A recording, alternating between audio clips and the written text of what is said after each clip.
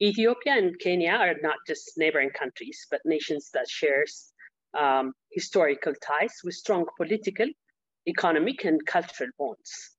Our two people share a common heritage, language, culture, tradition, and social values.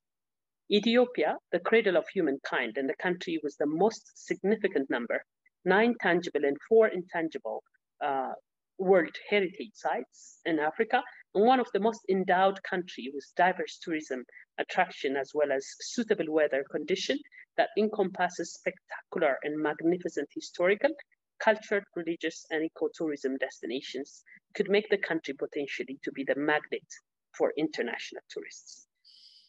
Kenya has great opportunities for tourism. We have, the great migration in the Masai Mara and a lot of spots and opportunities for different types of tourism. And the same also for Ethiopia. And Ethiopia, in fact, has a lot of historical monuments and areas of interest that connect to people's religious beliefs. And that makes it even special in terms of how we can then combine the tourist opportunities between the two countries and improve the circuit that our tourist operators can promote to the various markets that are interested in both countries. In the global economy, tourism is one of the most noticeable and growing sector. This sector plays a vital role in boosting nations' economy. An increase in tourism flow can bring positive outcomes to all nations, especially in boosting gross domestic product, GDP, and creating employment opportunity. Ethiopia, which is an ancient country with vibrant cultural, natural tourist attractions, which are contributing immensely to the national economy. On the other hand, Kenya has relatively well-developed tourism industry.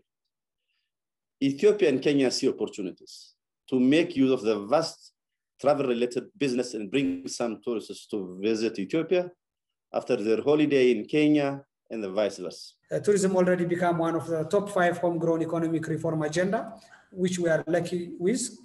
And again, we are also reforming, the structure of Ethiopian tourism. Now we have tourism in the Ministry of Culture and Tourism. We have tourism in Tourism Ethiopia, which I represent now.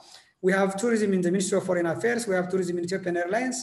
We have tourism in Ethiopian Wildlife Conservation Authority, and we have the private sectors. As both Ethiopia and Kenya have complementary tourist product, it's vital to enhance multi-destination tourism packages and chain tourism partnership among East African countries in the framework of the IGAD Sustainable Tourism Master Plan. In this regard, Ethiopia is committed to working in collaboration with Kenya to bring a breakthrough to enhance regional integration in the tourism sector. Of course, the new pandemic requires a more innovative approach to the tourism sector. Therefore, I would like to extend a call to all government stakeholders and private sectors from both sides, the participation of this critical virtual forum, to work closely and bring concrete results in this important tourism sector. We call for synergetic approach, innovative approach, and also a teamwork to bring about a win-win situation in the tourism sector.